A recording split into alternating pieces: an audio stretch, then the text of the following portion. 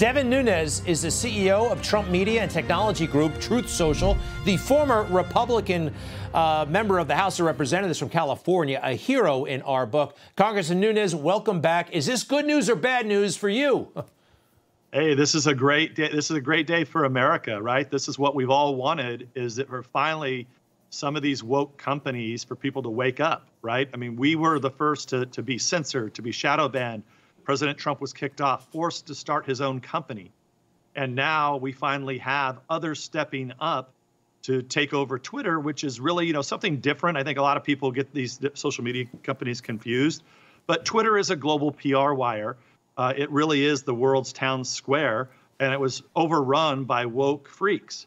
And what we're doing on Truth Social is we're actually trying to take the best of multiple social media companies. We're building a community. And, even though we're fully launched now, by the way, Greg, we opened up on Saturday. Everybody who has an iPhone can get the app right now. It shows President Trump and myself have one goal, right? President Trump didn't need a new company. I didn't need a new job, but we wanted to open up the internet and give the American people their voice back. So today's a big victory for everyone in that sense. That is awesome. Makes a lot of sense. Do you think the Truth Social, he's going to be all over that? I've heard conflicting things about Donald Trump going back to Twitter. Most recently, I think he said he doesn't want to. He actually likes the way he's been getting the information out. I only have a few seconds left. What do you think is going to happen in that regard?